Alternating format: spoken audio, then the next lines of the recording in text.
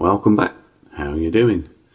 So here we are at the workbench again for the final video number 3 of the engines you voted for to be serviced and run. This is our final one, which is the Airfix Royal Scot.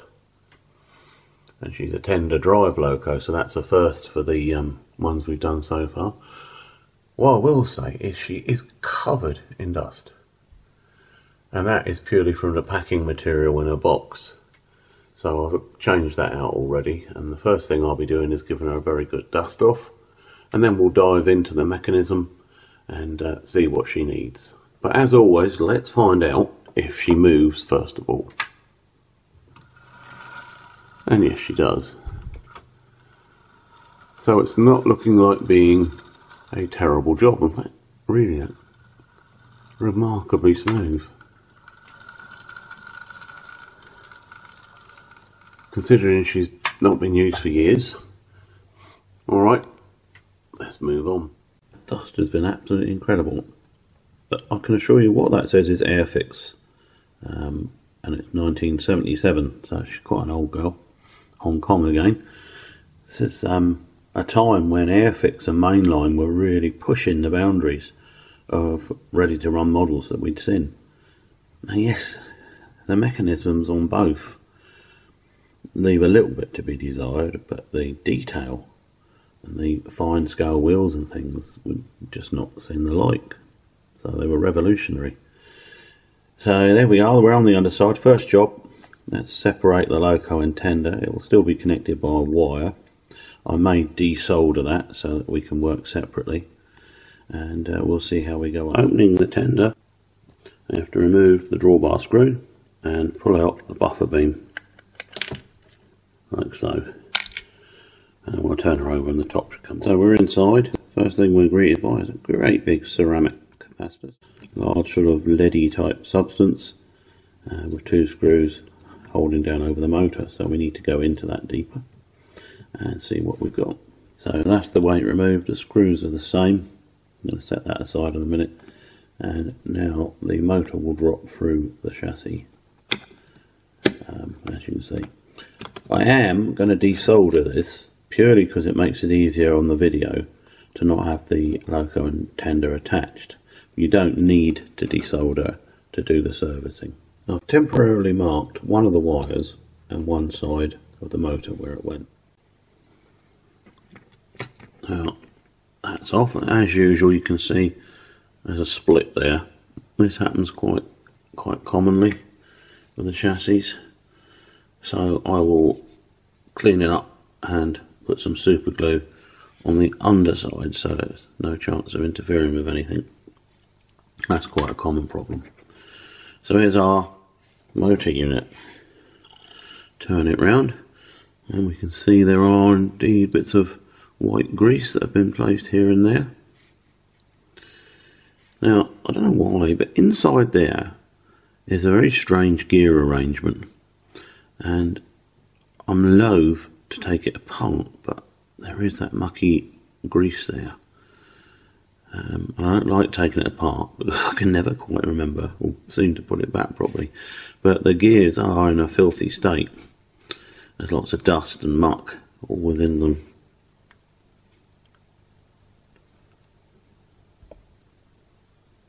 So I think what I'm going to do is carefully clean everything up.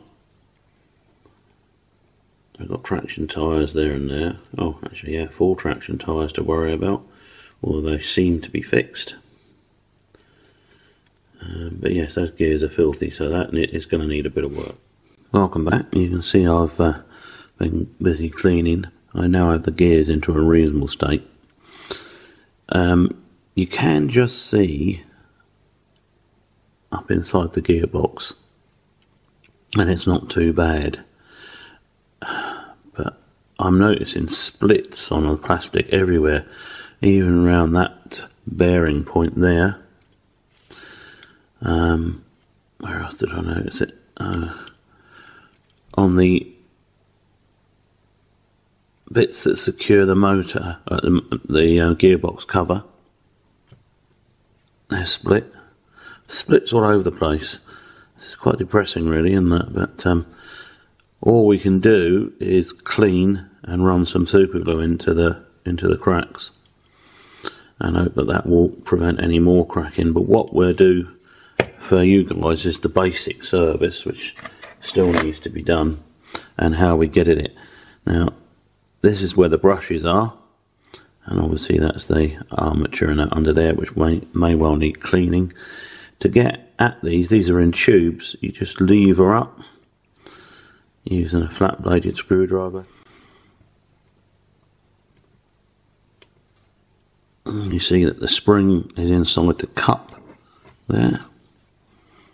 There we are, they've come apart. Same for that side, and that eventually just pops off. Not a big problem. Springs are things not to lose. When you come to clean, you need to clean inside these cups as well, just so the spring has good conductivity. Now the motor brushes should tap out. There's one. Just need to persuade the other one to leave his home. There he is. A bit sticky and greasy, and I can see that the commutator is a bit dirty. So we need to clean up the motor brushes. It's going to be simple IPA and the cloth that they're on. The problem is, to get at the commutator properly would involve undoing these screws, and the whole lot draws out. Now we've already established that these sockets of screws are going into a split, and also that gearbox is a bugger. So I'm wondering if I can clean through those holes using a cotton bud and IPA.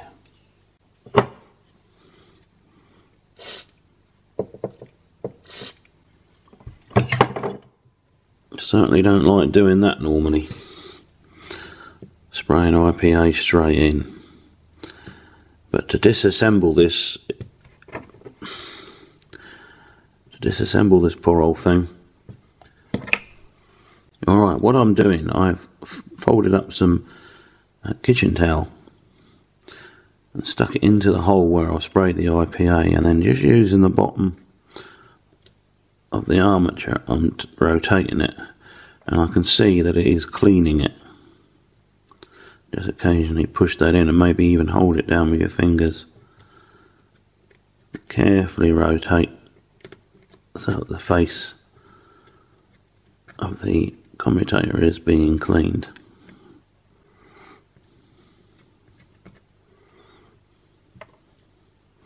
Cool. Certainly well worth it. I'll do the other one off camera, save time. Alrighty, excuse the handheld. So I've cleaned the commutator face using that method, and as you might now be able to see, it's not too bad. You're actually looking through my magnifying lamp through the camera. And I think that this is a compromise. I'm not 100% happy, but as I say, to dismantle this completely would mean removing the wheels to release these gears, because they're holding this in place. And the compromise is, with all these split-in fixings, it's just not worth doing a full strip down. I think you'll probably agree, a model of this age, and we know that she does work, so, you know, cleaning the brushes and that should improve things anyway. So what I'm going to do now is clean the brushes and springs and the cups, and then reassemble, and then we'll look at lubricating and trying to stabilise some of those fixings. Right, so I've spent some time stabilising these splits with super glue and clamps, and it does look like it's taken it, so that's good. The brushes are back in. Bit fiddly, but you can do it. Stand the spring on top of the brush in the socket, and then probably using your fingers is best. Bring the cup down and push it home firmly. Quite a tight snap fit. But yes, I've got in the vise here the tender chassis, which is these mounting points were all split, and it's very gently being held whilst the super glue hardens, which can be some time these days, not so super as it used to be. Yeah, a little bit depressed really. I mean, I suppose it's very old, but that sort of nylon-y plastic in it deteriorates, and I know from having worked on my Airfix 4F that the loco body will have suffered as well. So everything we're going to do today with this will be minimal invasion, because the less you take apart, the less risk there is of things crumbling away. When it comes to lubricant, Laval 106, the grease, is absolutely the lubricant of choice. Very small drop, particularly in the transition between those two tiny little gears there, both sides, not forgetting the axles, motor bearing. You can get access to the internal gears, you can actually see them, and Laval 102 then, the gear oil is appropriate for them. So I've started work on the engine itself, loco, and I don't know if you can actually see if I scroll in here. She's had such a lot of use that the plating has worn off on her driving wheels in places. Everything about this poor old girl seems to be neglected and decaying. I don't know why, because I always looked after her well, so why she's in this state I'm not quite sure. Yeah, something to think about. Anyway, the plan will be, unusually, IPA and cotton bud to clear out all the old lube from the coupling rods, because they're quite stiff and it needs to be as free as possible, because obviously the tender's pushing this. I'm loath to take these screws out because I know that the sockets behind can be crumbled, so they're in place at the moment, so I think I'm going to leave them where they are and just lubricate the axles down the sides. But yeah, a lot of cleaning to do, but we'll see what condition we can get in. Well, against my better judgment, I've removed the loco chassis from the body, because it's just impossible to get out the pickups that stick out at the top here, and they are absolutely caked in dirt and dust, so they have to be cleaned. Mercifully, the screw mounting points don't seem to have split, so that's good. So I'm now going to give it a good old clean up and check the pressure on those pickups, because obviously if they're too much it'll make it drag too much. I mean, that's the first for me. I've discovered so much dust and dirt caked behind the wheels and things, so I've had to use a high pressure air blower, which is usually reserved for cleaning out computers and things, just to get rid of it all. It was just too much to take out by hand. I'm really confused as to how she's got in this state. The more I look, the more I find the axles, mounts and cranks are splitting, and again all I can do is put a bit of super glue in there and let it flow in. Same for both sides. Not so bad this. Oh yeah, it is up the top there, look, hidden by the rod as it goes around. I have to try and get some there, stabilise things. If this loco makes it back to the roster for full service, I'm going to be surprised to tell you now. I know it's just age and wearing and plastics give in, but I have never seen such a poorly loco, and I'm quite embarrassed that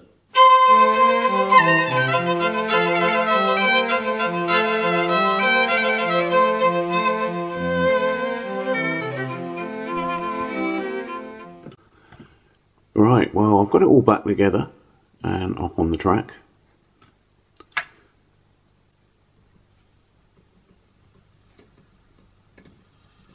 And I mean, really,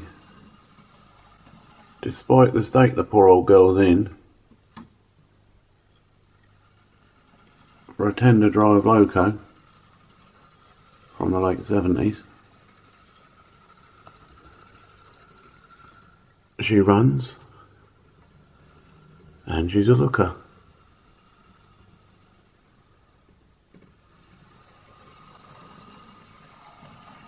I'm genuinely surprised, people. Testament to the old design, I suppose. I mean, that's quite sweetly running, that tender. But despite all the splits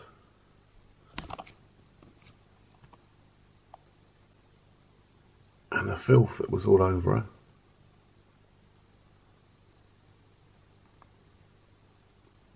she's alright. Whether she'll last very long, I don't know. The next time you see her will be when she's running.